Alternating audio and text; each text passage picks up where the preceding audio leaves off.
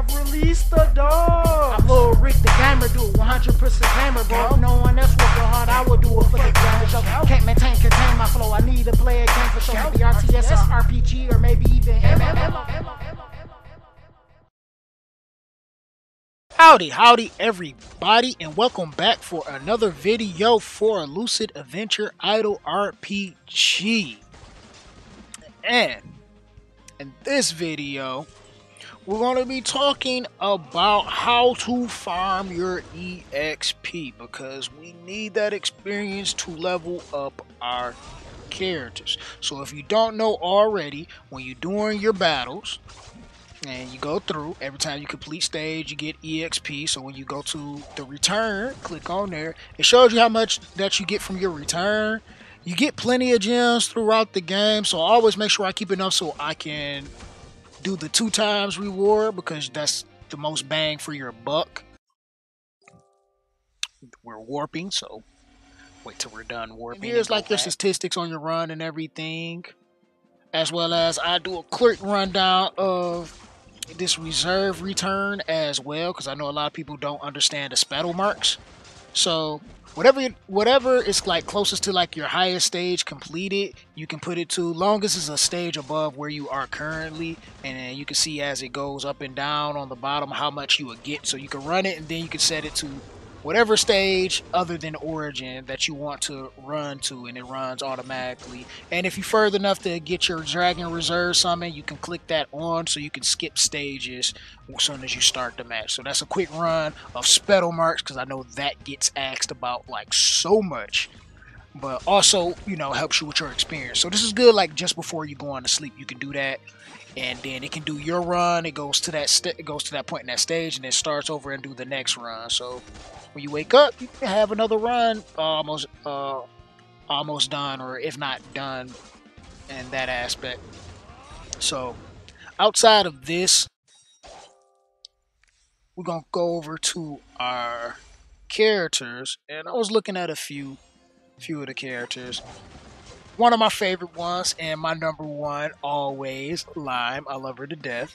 I believe, because I don't remember everybody what level, because it doesn't tell you after you level them up, but she has a skill that gives you experience. I'm up to plus 117% right now at level 26, but I believe this opens up at level 16 for her, so it's relatively early. So you could rush her to 15 even if you're not using her in your party or your main team, because it's not required. You don't have to level up any other skill. You can just level up this skill and the other support skills that she has in her kit as well. You'll want to level those up too, you know, the team attacks and all of that good stuff, and acquisitions and everything. But we're talking about experience. So you want to level up that experience, and you're going to level up other characters as well. Like pretty much everyone that has support skills, you want to level them up even if you're not using them, just so you could have those support skills for your team, because it works for everybody. Everybody gamer? Yes, everybody gamer. Tell them. All right, I'm going to tell y'all. So moving on to another character that also has it, one of my favorites, Pooh. And I'm seeing Pooh getting a little bit of the rise in the meta from what I'm seeing around the community. A lot of people are starting to utilize her, but I've been using her for the longest as well. One of my favorite characters, because she's a solid support tank, like, you know, magic tank, solid support. And then she also has a skill. It gets really expensive. I think hers come a little bit later on, maybe above 20 or so. It just takes a little bit of an investment, but she's still not going to be a bad character for you to have to help you climb.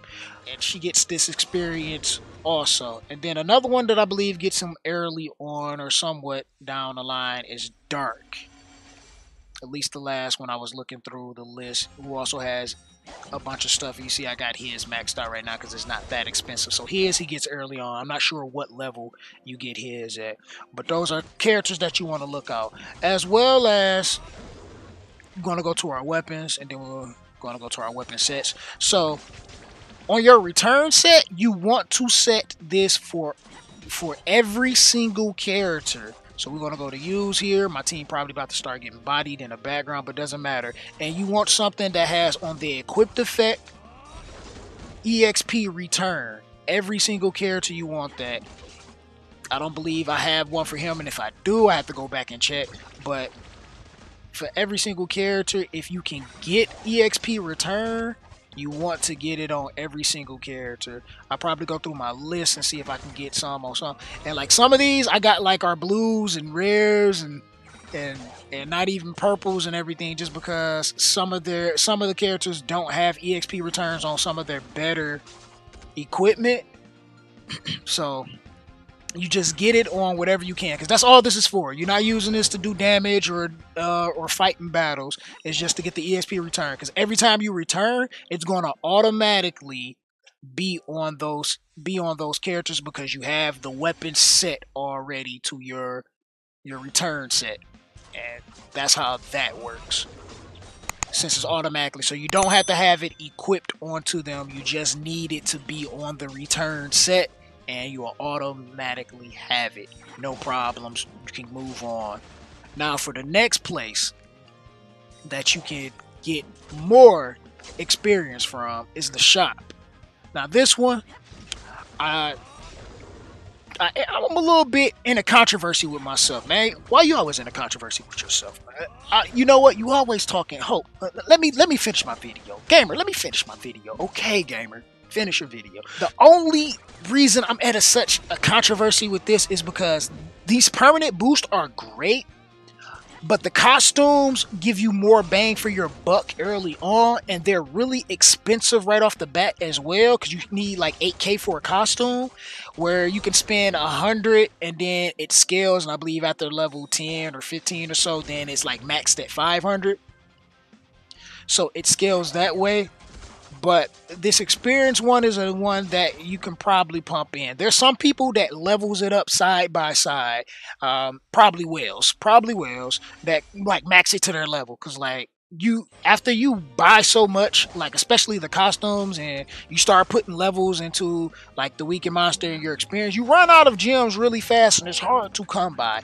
And then one of my strategies that I speak about in previous videos, and that I'm going to talk about in this video as well, you're going to need a lot of gems to do certain things. And if you're F2P like I am myself, you really don't want to pump everything into it, but it's not a bad idea to spend on your gems on getting EXP. I'm actually focusing a little bit more on it myself. We're gonna put a point in right now just to feel good about ourselves. We're gonna go for 2. All right, just to feel good about ourselves, because I'm currently on an EXP run, and this you definitely want to invest in at some point. Not right away. If you just put a little bit here and there, you know, kind of gradually level it up, then that's fine.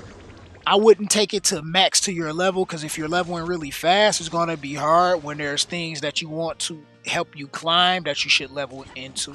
So if your goal is to just climb, then you want to level into other areas. And then if your goal is to just gain EXP, farm as much as you can before you start really pushing into higher content, then you definitely want to invest into the experience over anything else, because the other stuff you could just get later. And of course, once again, we hit a PvP match, which I should probably get bodied and destroyed. I'm in Platinum 3 now. Are we actually about to win this? Are we about to win it? No, we're losing. We're losing. Yeah, we actually lost. We're not about to win. We're not even close. I'm going to try, but it doesn't mean it's going to happen. There's no way I can win this. Can I stalemate? No, it's not happening. We got red. I always time these videos wrong. It's like, I should just like wait till the PvP match happens. But anyway, okay, something I don't have anymore that you still have when you're under level 60 is the experience coupons. So when you're doing the experience run, you always want to have one. You can get them once a day. They're also in the shop, the ad shop. They're going to be the ones right after the subjugation coins. I don't no longer have it because I'm above level 60, but you can do it once a day. And when you do an EXP run, which I'm going to explain EXP runs in a moment, you pop that, you do as further as you can for your EXP, and you get a shit ton of experience that you can level up. Also, in the events tab, a place that is really important on... It doesn't show on the list anymore because I've passed it. That sucks. But on your 7th day, you get you're gonna get an experience ticket. You want to re-roll that until you get 5. I got scared and got 4 and felt like it was probably gonna not give me the 5, so I just went with that, and then I jacked that up in one of the videos while I was recording, but that's another story. But you're gonna get that there. We haven't got far in. I believe we're 11 days at the most. I'm on day 10 because I started a day late in the game because of maintenance. But on day 14, we also going to get an experience coupon, and we're going to want to do that then too. Oh, so no, I can't see the days beforehand. So yeah, here on day 7, you can see the experience coupon. You definitely want to re-roll that until you get 5 times that. That means you're going to get 5 times the experience that you can put in. Keep in mind, the daily one that you get caps once you is no longer able to get once you get level 60, and to get and you level up your team, because that's pretty much what it is. You level up your team by clearing every 100 floors. Every 100 floors you clear new, that is a level up. So once you get past 6k, you're going to be level 60 and you can no longer do it. So the way is to never go to 6k, get as much experience as you can, power up your team, level 30 some characters, and then start pushing through the rest of the content, unlike myself who just went through it anyway just to get through it. But we got so much more content that we got to do, so we got to get through there. Karma weapons and all of that stuff that I'm going to be talking about later. Alright, so moving on to the next portion in our final segment is coins. Your little coins up here. So when you start, you get one. Once you reach your offline battle limit, you get another. Once you reach your max limit, you get one after that. So you definitely wants to like probably get maybe 1 level past your max and then leave. Just leave. Don't push too far. If you're over 5k and you're getting close to 6k. If you're getting close to 6k. If you're well below that, then it doesn't matter. Go as further as you can to get the most experience you can. But if you're getting close to 6k, you don't want to go too far. You just probably a few levels afterwards, 1 level or something, and then just go back. Now here, I'm on an EXP run now. You're gonna re-roll your coins for the EXP so you can get the bonus for all 3 of them. This is how you want to use your coupons every single day. You might not get lucky, and you probably spend a lot of gems, but you're gonna want to do it. You get a lot of rewards and everything, and I'm probably going to talk about coins a little more later on, because there's different ways you can utilize your coins depending on your goals when you're doing your runs. You don't always have to use them the same way, but just in particular for farming experience, you want to utilize your coins for each and every one of these for experience. So be active so you can make sure you only get 1 coin at a time, because if you away for a long time and you get both of these coins and you try to roll for experience, I'm sure I told you this before, it will be a pain to have to re-roll for that unless you just spend a lot of money and you just like don't care. You can just like go for the luck. But your F2P, you want to be able to conserve some of these resources, because they run out after a while. They run out. They hard. I'm over here in the struggle right now. Like, man, it's hard to really get through things, and I still don't even have all the costumes. Like, some of them, I'm just like, I get them when I get them. So, for you guys that's looking to get the most out of your experience, these are, I believe, everything. Maybe, a little bit more. I can go back and say build into Ho-Ho, because Ho-Ho give you like all of the support stuff that you can possibly want ever to progress, all the good support stuff. As far as this experience and leveling in battle, he does have some too. So don't neglect him, because I see a lot of people neglect him just because they're able to clear past things, but it's not always about clearing, especially once you get to that 60 mark. Sometimes it's about just getting the experience so you can get the most out of your characters and get the most out of the characters that give you support for the characters that you like to use, so you can be stronger and do more and then clear a lot better than us that's rushing through the content, rushing through the game. So, learn from my mistake there. And that will be all. I hope you guys enjoyed. If you did, make sure you smash that like button. It helps the channel greatly. If you want to see more content like this, make sure you subscribe and turn those post notifications on. Join our Discord. There's a lot of you that's getting in here. I'm reaching out to you as much as I can. But join the Discord so you can be a part of the community. There's a lot to talk about. A lot of people are starting to get more knowledgeable about the game. And that is a great thing, so we can sit and bounce ideas off each other, especially when you still want to just test things out, see things that somebody else may not be doing. That's a good thing, and it helps the community grow. And this is your host, Gamer Dude 2088, and I'll see you in the next one. Deuces.